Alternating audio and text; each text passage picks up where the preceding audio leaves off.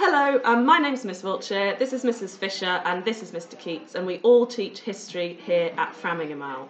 We wanted to make a video just to show you and explain to you about what history is like at our school.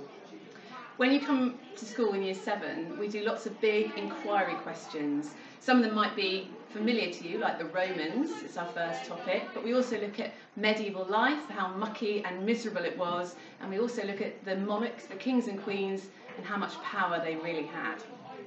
We don't just look at national and international history, we also focus on local history. We're lucky enough to have the medieval city of Norwich right on our doorstep, and in the second half of the autumn term we do an inquiry into how Norwich has changed over time. One of the things that you'll be able to do at the end of this is enter our photo competition.